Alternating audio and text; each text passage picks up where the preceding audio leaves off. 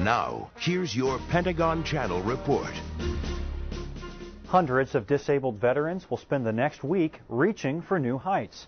The National Disabled Veterans Winter Sports Clinic began Monday in Snowmass Village, Colorado. Retired General Eric Shinseki, Secretary of Veterans Affairs, was on hand for the kickoff event.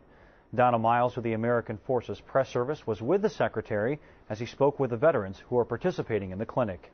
He told the veterans, your dreams and hopes are just as real today as before the life-altering injury that created their disability.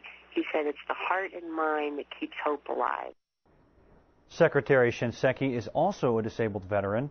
He lost part of his right foot while he was serving in Vietnam.